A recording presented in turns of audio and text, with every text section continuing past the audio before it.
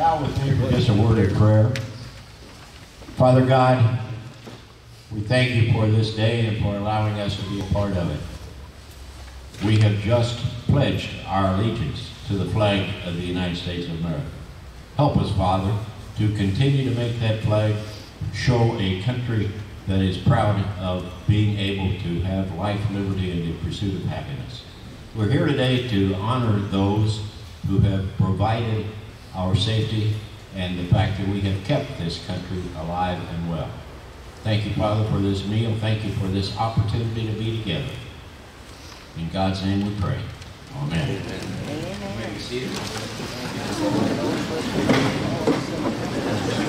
It's my pleasure to introduce to you the person that you already know really well.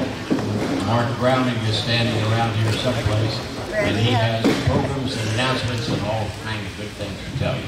Thank you. Mark? This is the guy that puts this together, and we really ought to thank him and say we appreciate it.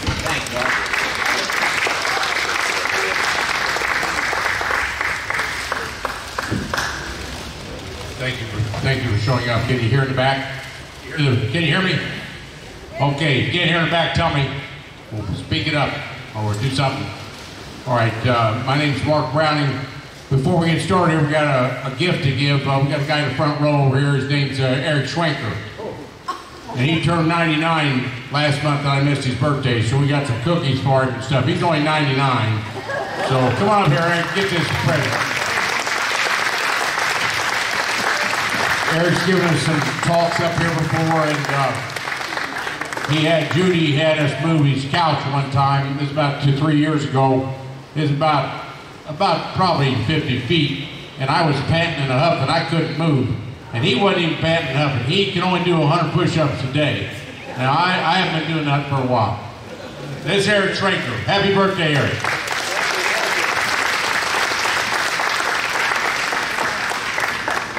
Glad to have you here, Dave. It's raining out a little bit, but it's going to stop a little bit. But if you're women, if you need a valet, we got valet here to get you back to your car so you don't get to mess that hair up. We don't mess that hair up because it might cost the men some money. Several announcements here. We got this is our executive director to my left. This is Forrest Gottman, and he's been with us for a couple of months now. And you got any suggestions for him? He'll make it happen. Whatever you think should be improved here, tell us, and he'll make sure some of that happens. We got a bunch of things going on this next month. I'd like to tell you about a few things. I was going to put them on a slide projector, but I don't have it up there, so we'll get up there after the talk. We'll turn the slide projector off so it doesn't bother anything if you don't mind. What we got going on here in May, this is called the Evansville Wartime Museum. Somebody's been here before. If you haven't been here, bring some other people next time. If you've been here before, bring some people next time. Love to have you.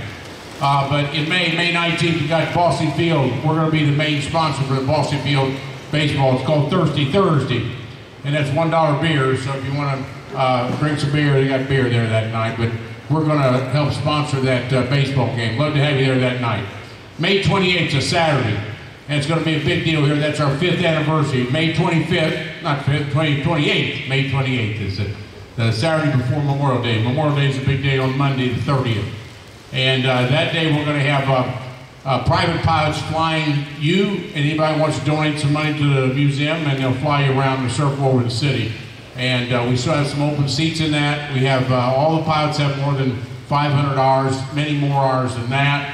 And they're safe planes, they're all private planes. We did it last year, and people just loved it. A lot of people had never flown before got a front seat of that. That's on May 28th.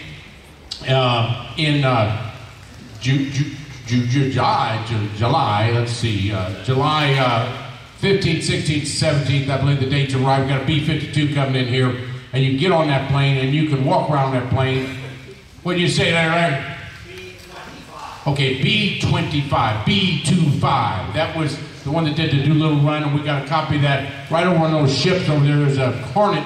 It's an aircraft carrier with 14 B-25s on that little, it's a little display over there.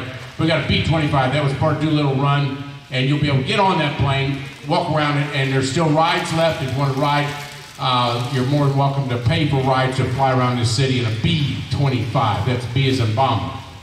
Then in September 22nd, Rich Hawkinsmith somehow got these people to get us a B-29. There's only one left flying in the world. It's also called the Fifi. There's only one left flying right now in the world. It's the same type of plane that dropped the atom bomb, 2 atom bombs in Nola Gray. So you won't get to see that very often. It's going to be out here right in front of the hangar over here, hopefully right on the taxiway, and you'll be able to get on that plane. It's only going to be here one day. There's also going to be a B-24. That's what they made up at Willow Run. They made a whole bunch of them in World War II. They made one every 63 minutes up there, and then they got a Stearman, and we've got one other plane coming. 3 of the planes all planes you'll be able to ride in them. The B-29, I think, is already sold out. Now, what have I missed, Donna? Anything I missed on the announcements? Who? A date. For which one of them? The plane coming in. Okay, the plane coming in is B-25 coming in on July 15, 16, 17. That's a Friday, Saturday, Sunday. And the B-29 is coming on September 22nd. That's a Thursday. Be here only one day. B-29 you'll never see. It's 141 feet wide. It's a gigantic thing. The type plane dropped the atom bomb. Okay, that's enough of those announcements. We got this series of talks going on. I'm not going to announce all the people. We got a lot of good talkers coming down the road. Next month we do have the chaplains, and Jennifer should be sending you a handout if you want to come to hear the chaplains. We've got 3 very experienced chaplains talking about what a chaplain does during the war. He'll talk 12 minutes, then what they do after the war, and then what they do even post-war, even with hostage situations. They are very experienced chaplains. They're all in their 50s or 60s. 2 of them on active duty, and 1 in charge of a lot of the VA institutions here in Indiana. So I would like you to be here a month from now, the first Thursday of June. And I don't think I've forgotten anything now. Now the next, I gotta tell about we've got some remodels here. We got a library upstairs. We'll have it open to the public pretty soon. We got the best collection of any war books in the world, right in the state, tri-state area, right upstairs. 2,300 books have been donated to us, and we have them in certain order, and we will allow you to check them out at some time in the near future. Don't check out yet, but it'll be one of the nicer libraries around on war history, all different wars. We got simulators back there, and a lot of new exhibits that you can look around the museum and just be at home. Now, I have Brian Bredhold. I want to say a few things about him. Brian Bredhold I've only known for 66 years. My wife and I went to kindergarten with him, and we're still friends. So he's got a lot of patience. Anyway, but Brian Bredhold's a good friend. He helps fix all the locks here, and if you need a locksmith, he can fix the locks. He doesn't work on any banks, so you can't get any banks, but he works on private houses. He also is a Seabee. A Seabee, I didn't know what a Seabee was, but he's been in a lot of the talks here that we had on Seabees.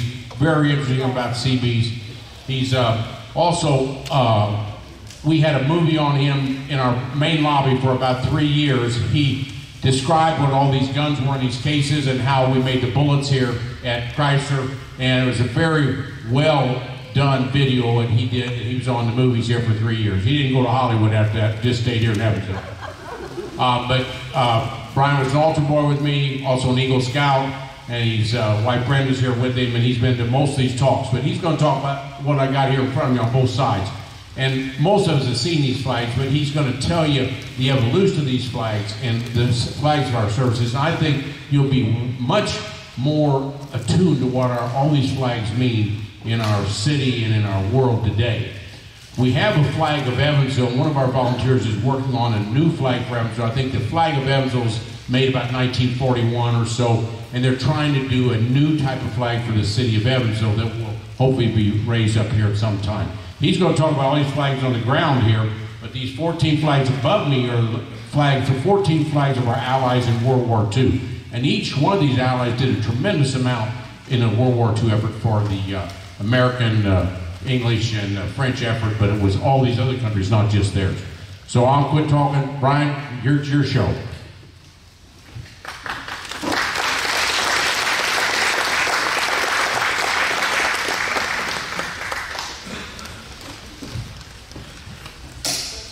Thank you, Mark. I'd like to thank the museum for allowing me to come out here and try to show you a little bit about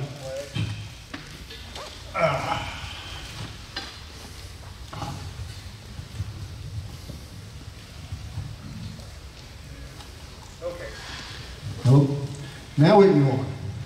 The history of flags goes back almost 2,000 years. Doesn't work.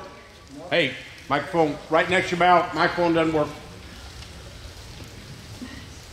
It'll work. It'll work. Yeah, just keep it close. About an inch from your mouth, Brian. That's what we're trying to do anyway. The history of flags goes back probably over 2,000 years to over 1,000 BC. They were invented in China to begin with, and the Chinese had white flags. Usually they had like a red bird or a blue dragon on it, and it was a very sacred thing. If they had an underling came along, they had to lower their colors to the main flag. From there, in the same continent, in India, they had flags there, and they came about just about the same time. Usually the Indian flags were triangular, and they were scarlet or green. Yeah, the flags were scarlet or green. They usually had a figure in there that onto them were in gold. And they most of the time had gold fringe on them, like our ceremonial flags.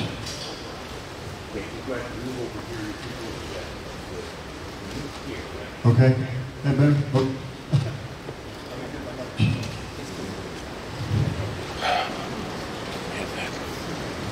Anyway, that's a short history of flags anyway. Displayed in front of you, I've got all the military services up here. There is a little bit of confusion about some of it.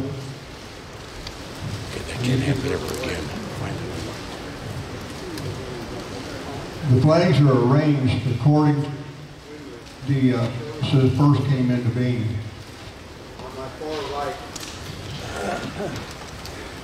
Hey, Brian, just put the microphone down and yell until I get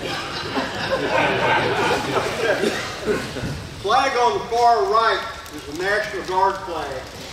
Now the National Guard was in existence before we were a nation. They were usually from the states or the regions. The first one being Massachusetts. It actually came into being 1636. So we have National Guard here long before we became a nation.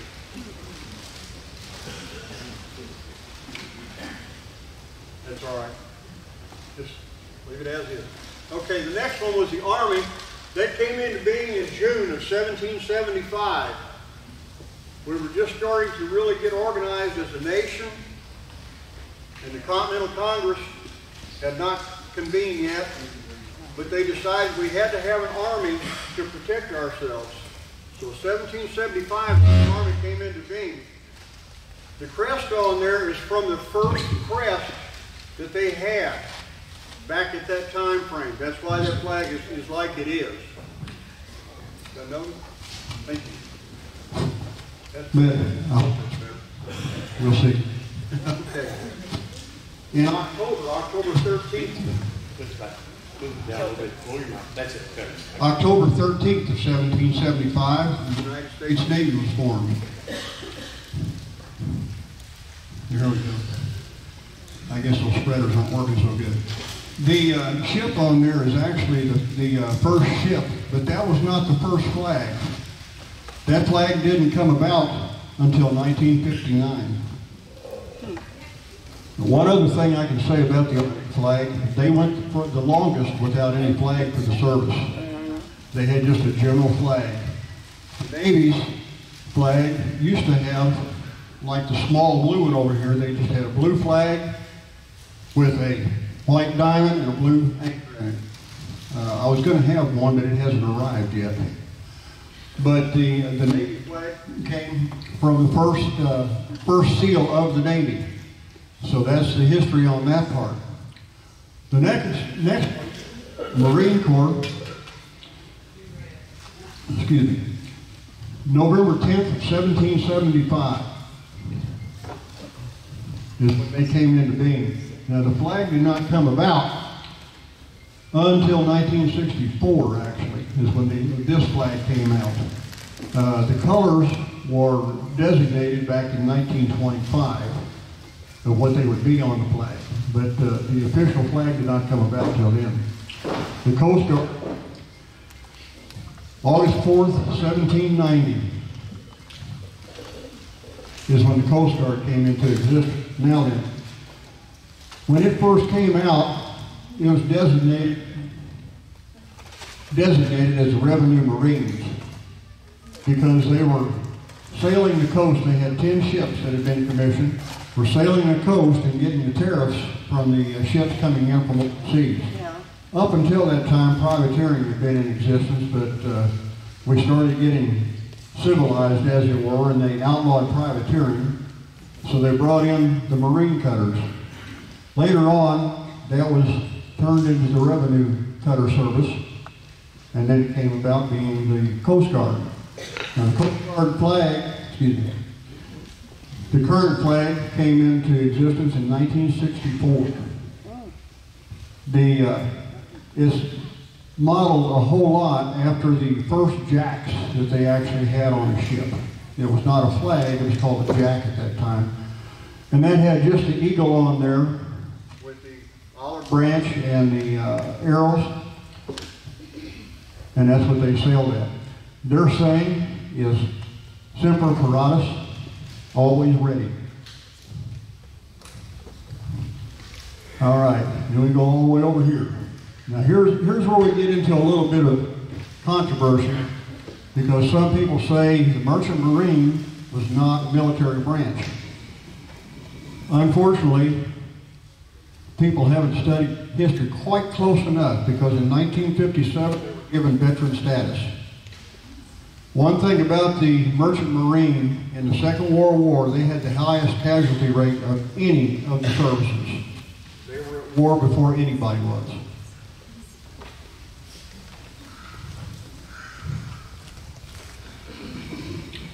Their casualty rate was about 26%, well above any of the other military services.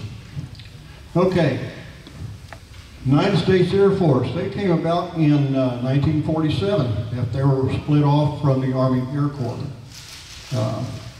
They were made their own service, and they came up with their flag because they're lightning fast is what they were saying, so there's lightning bolts on there.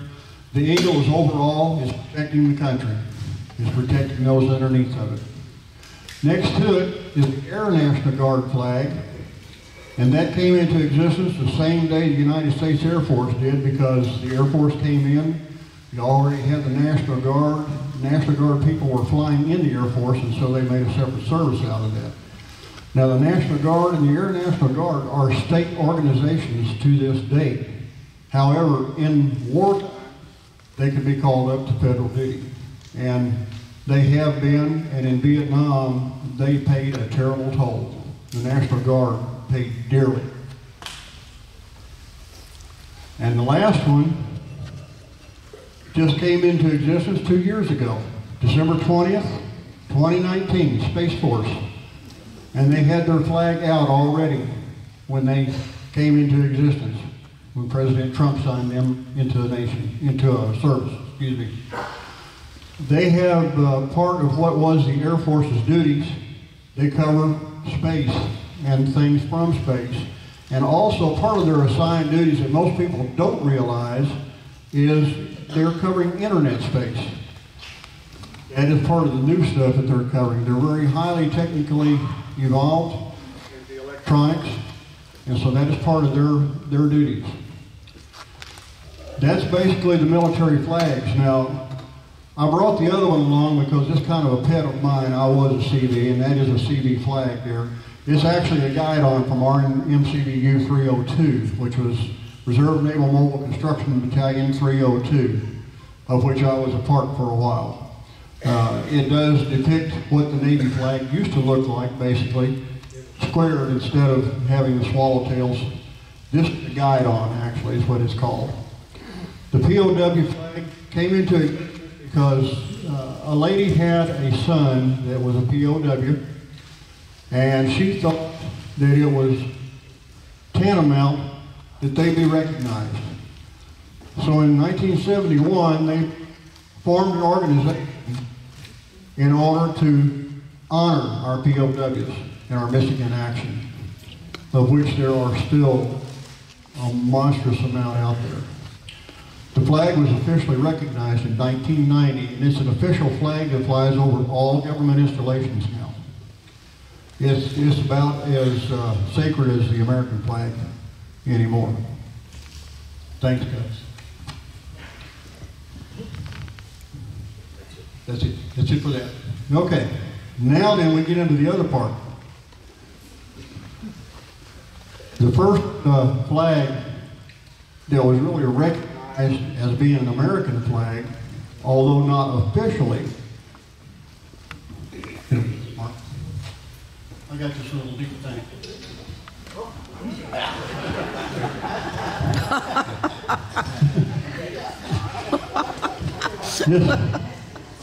This is called a Grand Union flag. Some mistakenly call it Union flag. It's also known as a Congress flag, the Cambridge flag, and the first Navy ensign. And it was the official first Navy ensign.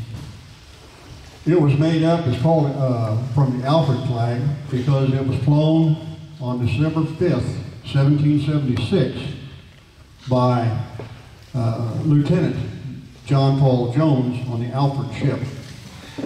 Now, they don't know exactly how it was made up. They suspect that they took a British red ensign and put white stripes on it, because in the upper left corner you will see what is the British flag. Some people say it was copied from the British East India Company, but there was no proof on that, one or the other. But this flag was also flown over Prospect Hill by General George Washington on the 1st of January, 1777.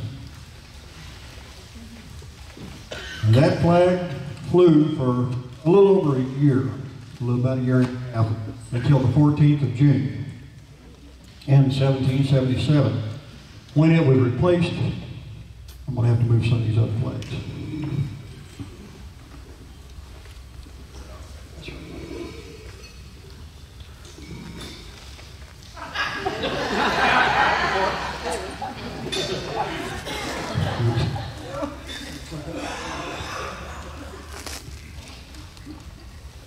Technical things go crazy, what can I say? Okay. It was replaced by that, the Betsy Ross flag. This was the first officially recognized flag of the United States of America. Now, the only thing that can really prove for fact that Betsy Ross had to do with this flag is the stars. Because when they first talked to her about making the flag, as the story goes, she being a upholsterer and seamstress, she showed them how to make a 5-pointed star with one snip of scissors. The 6-pointed star was much harder to make. So they came up with a 5-pointed star. There are different stories about who actually made the flag, the first one, who sewed it up, but she is still credited with it, and she told her family about it, and her grandson in the 1800s took this to court, basically. But it was still never proven that she was the one that made this first flag. This is the first flag that was originally, officially recognized as representing the United States of America. After the Betsy Ross flag,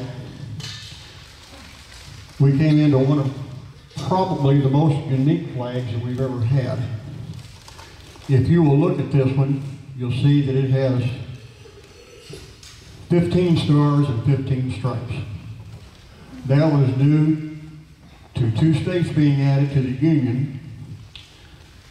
This flag service in 1795 and served until 1818. Vermont and Kentucky had been admitted to the Union, and so they put on 2 more stars and 2 more stripes. Now between 1795 and 1818, there were also 5 other states added, but they didn't put them on there yet. There was confusion on what to do. Finally, the Marine Service came up and said, look, if we keep putting stripes on, it's going to be insignificant. do is we'll go back to 13 stripes and put a star on every July 4th after a state is admitted to the Union. So in 1818, this flag was no more as far as the official flag. However, a story that goes along with this flag is quite interesting to me anyway. On September 6th, 1814, a gentleman by the name of William Biggins was arrested by Commander Ross from the British Navy because he had been taking and getting British subjects arrested and put in jail. Never mind the fact that these British subjects were deserters from the Navy and the Army of the British Empire.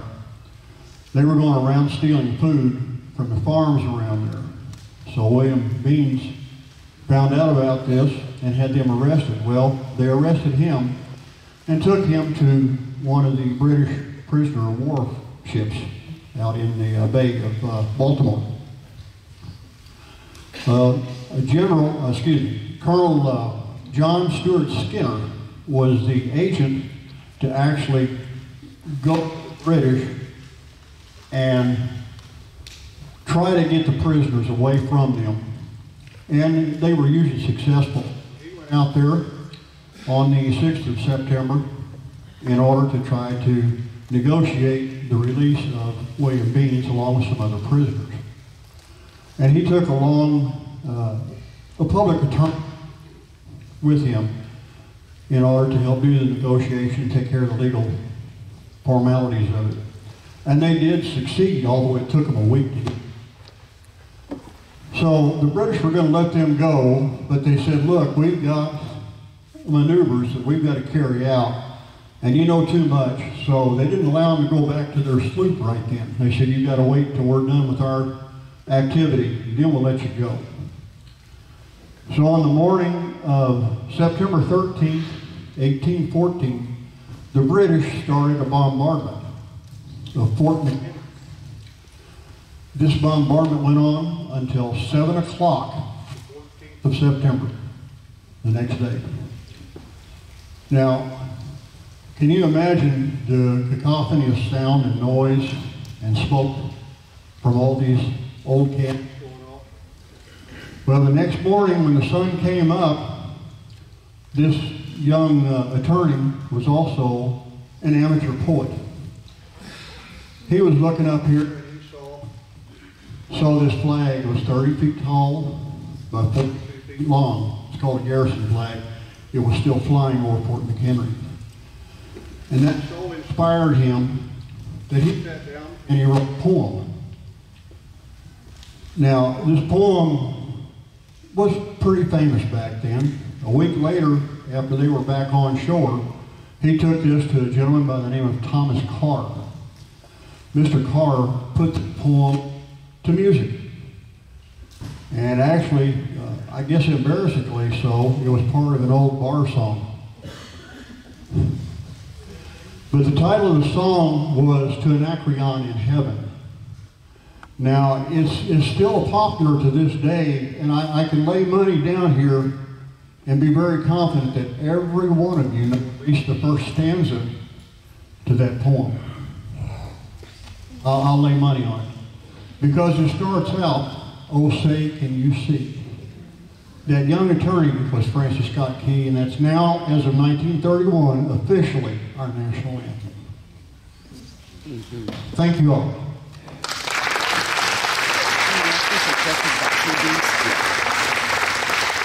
Might point out to you too, if you look, you'll see a black streamer on here.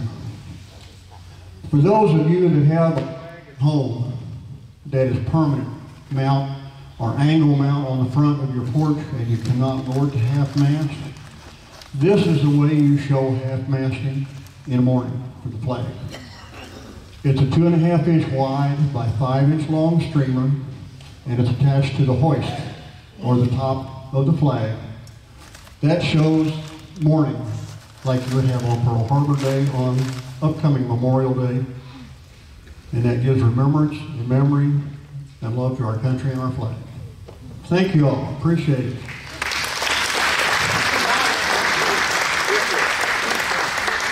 Yes, those can be purchased from the Legion. You're right, John. Thank you.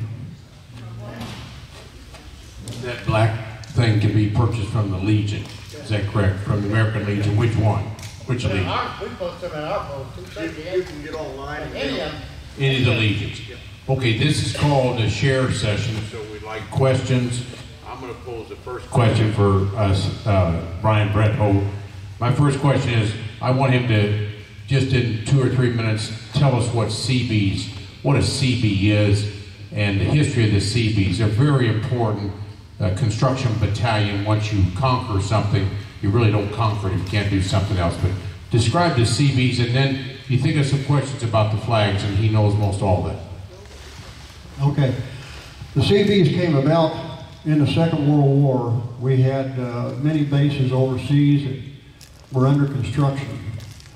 When the Japanese attacked Pearl Harbor, they found that the engineers, civilian engineers, could not defend themselves. Are we doing it again? Sorry. The civilian engineers could not defend themselves against attack. The first time they were found with any kind of weapon in their hand, they could legally be shot as a spy.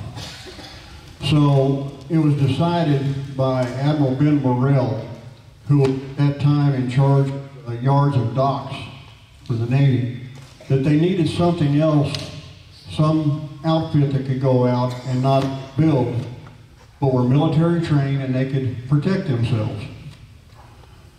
So they came up with the idea of the Seabees, and the Seabee stands for Construction Battalion. However, later on they decided they had to have a mascot. Well, Frankie Affarde drew up. What is the Seabee, not? I didn't bring a Seabee flag. I could have, but I did not. I didn't realize I was going into this. What Seabees do is we build anything and everything we build. Underwater, on the water, on land. We build wharfs, we build docks. McMurdo Sound in the South Pole, the Seabees built that. We've been in every Major attack.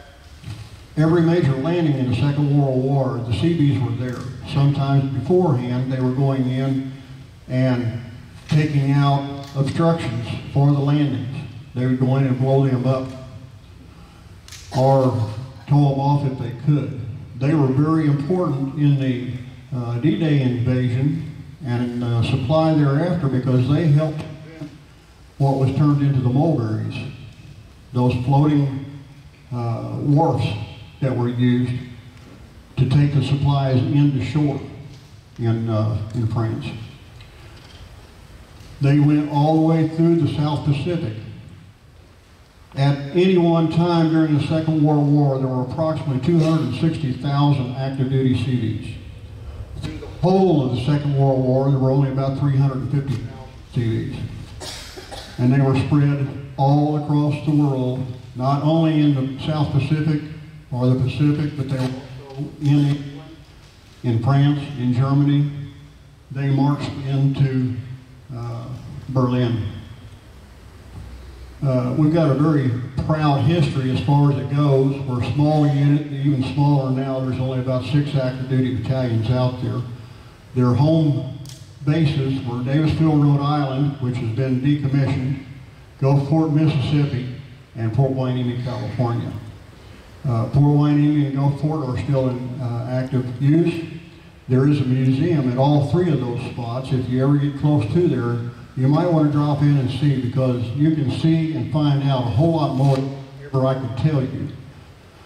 But we have had one man named Marvin Shields, was a Congressional Medal of Honor winner, and that's because he gave up his life saving a bunch of his fellow Seabees in Vietnam.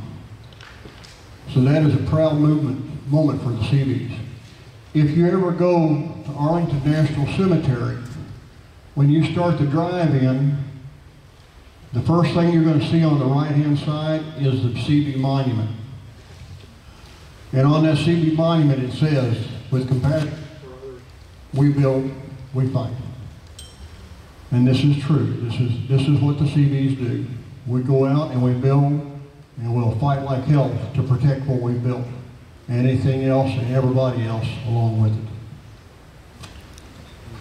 A couple other things about Seabees. Yeah, correct me if I'm wrong, Brian, but in World War II, the average recruit age is about 18 or 19. The average age of a Seabee was 37. They would come in our town and take all of Wheat Construction, all industrial contractors, take everybody and put them to work. Once you conquer, you have to have plumbing. Once you conquer, you have to have bridges. Once you conquer, you have to have all the infrastructure. These guys supported the infrastructure. We found that out in World War II. If you didn't have construction guys that knew what they were doing, it didn't happen. We've had a talk here, Mr. Guren, he was a principal in Boonville. He just died about 2 years ago when he was a Seabee. We have another talk where I think on May 18th or June 18th, named Richard Collodi, and he was in the Solomon Islands, and he's only 97. He's a very good speaker, and he's going to talk about what the Seabees did in the Solomon Islands. So the Seabees are very important. I knew nothing about them for a long period of time, but Brian's taught me a lot, and I think most of you know more. Now, other questions about flags that you've created in your minds over the last few minutes that you may have for Brian? I do.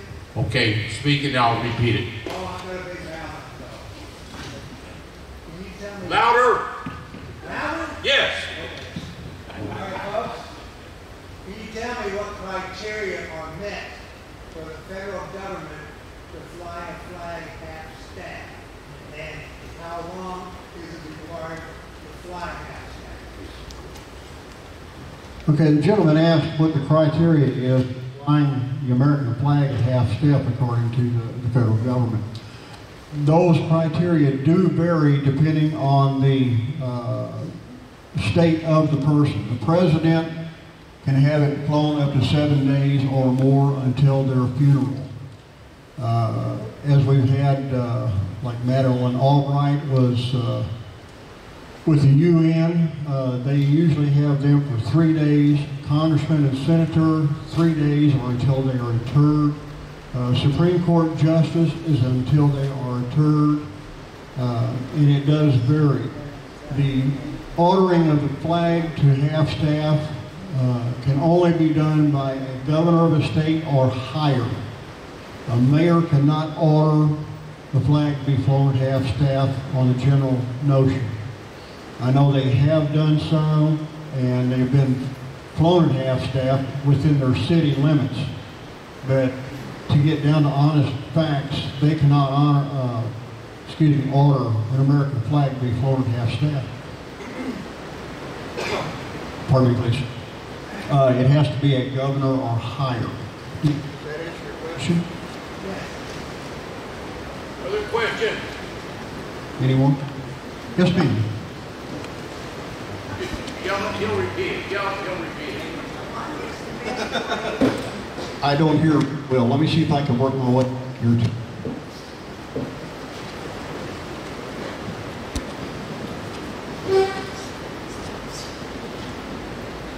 Tell her to say her name. My name is Carol, and I just want to know what's the best way to dispose of a worn-out flag. Carol wanted to know the best way to dispose of a worn-out American flag, and I'm glad she brought that up because I forgot to say something. There's a number of easy ways to do it. It's called the VFW, American Legion, Boy Scouts of America. You can give a worn-out flag to almost any of those organizations and they will properly dispose of it. If you decide you want to dispose of it yourself, to retire it is actually what it's called. It's quite easy. There are a number of ways. Title IX Flag Code of the United States recommends burning. Now this is not just throwing it on the ground. This is having a fire lit and being solemn about it. Because you are retiring a piece of history. Something that stands well over 200 years of history of our great nation. What they recommend is to have a good fire lit. Most of the time on a lot of ceremonies they will soak that in fuel oil or kerosene, diesel. Never gas, that stuff explodes. And slowly lower the flag into the fire. and stand solemnly until it's completed by the fire. There will be grommets left afterwards. The recommended way to take care of that is take those, tie them together, and go to a body of water and give them a water burial. Did that answer your question? Interesting. Anybody else? Sir. Say your name. Okay, my name is Tom. I have a question about flying the flag at night. Okay, if you're going to fly a flag at night, what Tom is thinking about, it should be lit. You should have a light on that. For if the light is not lit, it should not be floating. That's the simplest way to put that. Yes, sir. Actually, that's kind of a gray area. He said in his case there's a street light across the street. That is kind of an area. Most of the time they recommend that you have a light dedicated to that flag, illuminated anytime that it's dark. They're not going to have the flag police come out and arrest. I promise you that. They got a lot better things to do than that. But generally speaking, the best way to do it is to have a light on that flag. Okay? That answer your question? Okay, now there's a law on the books that a lot of people don't realize. Desecrating an American flag, as some protesters like to do, throw it on the ground and stomp on it and that. Actually, they can be fined $1,000 for that. But find a judge that's going to do it. Not going to happen, folks. What I do on something like that, I have to cry about it when I see it on TV. It bothers me tremendously. If I was at a situation like that, a friend of mine was, and he went up and pushed the protesters down and took the flag. And I didn't want to mess with him because he was a former SEAL. That flag back there is 48 stars. One great big one hanging. 48, so that hung all the way until 1949 or so when we put in Alaska or Hawaii, and then Hawaii is 58. 58, we got 50. 1958 is when Hawaii went in, 59 is when Alaska went in. That is the second flying American flag. The 50-star flag has now usurped that. But that flag flew over 2 wars. The First World War and the Second World War, and Korea. So there is a huge amount of history in those flags.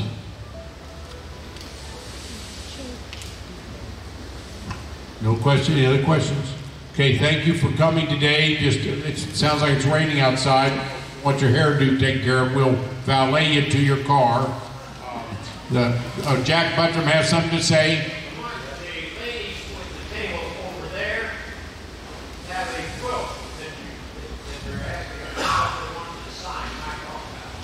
Okay, they have a quilt over there you can sign, and then you can donate money if you want, and that when we wrap that up, you can maybe win it, and it may be displayed here. But love to have you sign that. They've done a lot of work in that quilt. I want to thank the line dancers for doing all the work that it really spices the place up. We were going to have the Rockettes, but they didn't show, and we got a better show than the Rockettes. So the next talk I have on your table, and so you don't have to talk to my wife all the time. This is the talk. If you sign up, we've got something to sign up here. This is my wife. Her name's Jennifer, so she probably knows most of it by telephone. But anyway, if you sign up today, then she doesn't have to call you every 5 minutes. If you don't sign up, she'll call you. So you'll be getting some phone calls. She doesn't like that tape recorder. She wants a person. But this is next month. This is really going to be good. It's got help. It's going to be by 3 different chaplains that are very senior and know a lot about how chaplains deal with the people on duty after they get out of duty and then later on in life. And I think it's 12 minutes each. One will be on Zoom. The other 2 will be here in person. They're high-ranking and done a lot of work with individuals from the chaplain viewpoint. What else have I forgot? As we sign up, which I have names, what is really helpful for me is, and some of you are already doing this, and I can spot you in the crowd, you text me or email me and say, put us down. And even though you've signed up, it helps me because I want to reconfirm before the next event because things happen. You know, if you have doctor's appointments, they get sick. So the more you contact me first, even though you've signed up, it gives me an idea of the number. I still would love if you could make a call either into my email or you could call the War Museum. Forrest here, where's Forrest? There he is. He gives me the names of the people who have called in there with a reservation. Because that last week I'm making a lot of calls if I've not had contact with anybody yet. So that just helps us get a true number, okay? She's growing a little halo on her head. So if you see that halo, it's getting bigger all the time. She's had to live with me for a lot of years. That's a big halo. She's going to heaven. I don't know if I am, but she's going to heaven. Any other questions? She asked how many years. We've been married 3 years. No, it's 37 years, 2 months, 3 hours, 7 minutes, and 4 seconds. You want anything more exact? Okay. Right, any other questions? Line dancers, thank you. You set the place off today. Thank you very much. Thank you so much. That's it, Brian. Turn out of the slides. You want to get a slide machine over there.